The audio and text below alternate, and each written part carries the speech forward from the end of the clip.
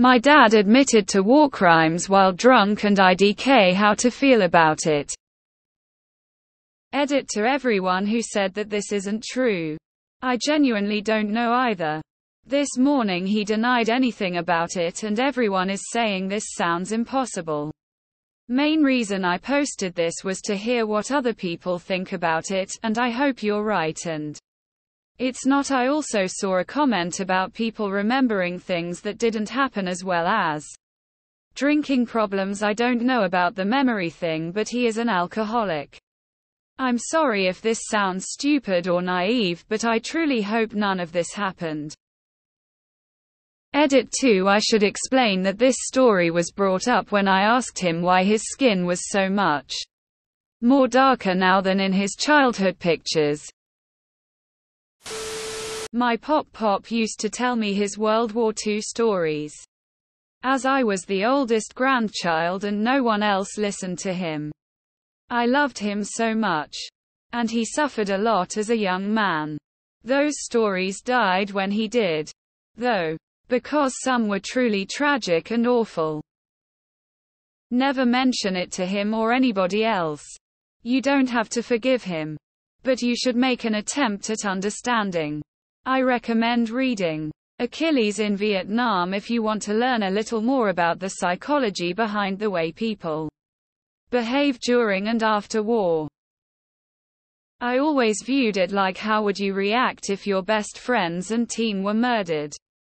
Sorry, not a vet, but both of my grandpas were, and I heard some shit I'll never repeat from WW2 and Vietnam. At the end of the day, the men in the foxhole were all you had. It's like losing a brother. Again, not a vet, but my brother was murdered, so I can relate a little. Given the chance, I would fillet my brother's killers with a dull knife and wouldn't lose sleep over it. When I was a kid, this kind of thing would happen. When Vietnam vets had a few, they'd tell us this horrific stuff. My advice: get past it. It's war, but sometimes it turns into dog eat dog. Know who else would do these things in these situations? Literally all of us. The RR meeting I preferred to go to because it was less religious had all these Vietnam vets. I would hear all sorts of things. There were a couple times I went up to them after the meetings and just hugged them. My grandfathers both served, but they never said anything. My friends were all in the Middle East after 9/11. I've heard some small stories, but I never asked. If they want to talk, I'll listen. So he was in Kuwait during the Gulf War. The war waged supposedly to fight Iraq's invasion of Kuwait. And then a few locals, Kuwaitis I assume, burned the American soldiers whose supposed purpose in their country they know. There's not a lot of small villages in Kuwait either. Bullshit. Unless there's something about the Gulf War that I don't know. Not saying Americans have not committed numerous war crimes in the countries they invaded. The only constant in war is that it dehumanizes everybody involved. There are no good guys. Everyone's a bad guy during war. And neither can be blamed. Warfields aren't common society, man. That's why we humans as a collective should work our damn hardest to stop all wars. First of all, every time Americans are attacked, the enemy will always blame young teen boys. It's usually BS. Second, it's possible that none of this even happened. At least not to the extent he says it did. Does he have a drinking problem? I did after 3 combat tours over there. I would remember things that never happened and also have exaggerated versions of things that did. It's part of complex PTSD. Just take it all with a grain of salt. I would encourage him to find a qualified therapist who works with veterans. War is the worst and ugliest of humanity concentrated. I fully believe your dad is a kind and gentle man. I also fully believe he is capable of murder, given the situation he was in. Look up the war he was in. See a bit of what he lived with. You don't have to condone it. You don't have to condemn it. Just understand that it was a horrible occurrence for everyone. Sounds made up.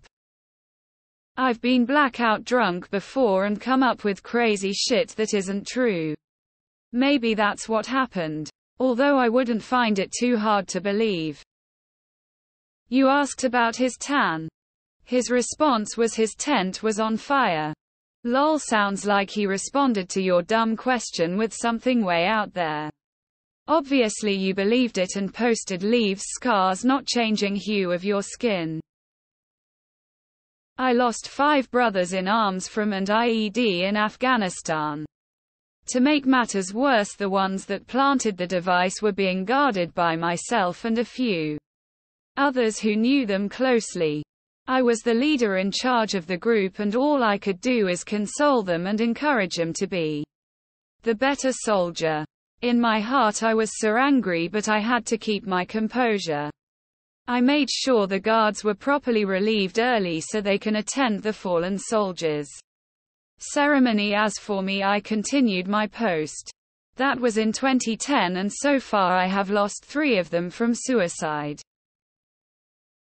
The more I think about it, the more this story is bullshit. I've been to war 3 times as a Marine. There's no fucking way you could sneak enough people in a camp and have enough time to start a complex fire on a training exercise, never mind the when gearing up to do a huge invasion. During an actual combat operation, you're not sneaking into a Marine bivouac. There was the whole airfield at Bastion 2011 thing, but we're just not gonna mention that. But it's open source info, so if this incident actually happened it would be too.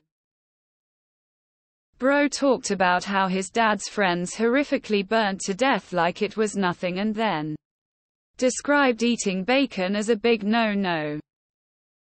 It's easy to judge a man in a situation like that from your couch, never having seen the horrors that were his every day. I hope you never understand. I'm still messed up too. I hide it very well. I don't understand how people are defending your grandfather. What the fuck? This is a good example of if you haven't dealt with this kind of thing personally, maybe don't comment. In times of war the laws are silent. Marcus Cicero. Take this propaganda fake ass post down. Yeah, this didn't happen. People do terrible things when put in terrible situations. You should feel fine about it. War is messy, especially when it gets personal. Those locals might not have been part of the enemy forces, but they were enemies who attacked first. My soon-to-be husband is a 21-year Army combat vet of the Iraq War. He went to Iraq 4 times and Afghanistan twice.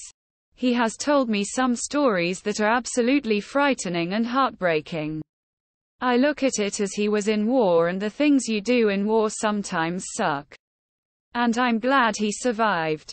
It sucks, but he trusts me enough to tell me about it, and I will always listen because he's getting it out of his head. He trusted you enough to tell you about it. That says a lot. I couldn't imagine carrying that around in my head every day. My friend told me something his father, World War II vet, did. My friend asked his father what was the most fucked up thing he saw in the war. His father was driving a tank and accidentally ran over a 4-year-old girl. My friend's father described in great detail that this little girl was pancaked into the tank's wheels. I know tanks don't have wheels. I forgot what the rotating things are called. Basically, imagine a 2 or 3 foot peanut butter and jelly sandwich. Then you take that sandwich and stomp it a lot. That's how he describes the aftermath to my friend. Fake. It's kind of like now the friends that burned aren't even really victims, they're just an excuse for a bunch of sick shit that happened in country they never should have been in. I don't see what the big deal is personally.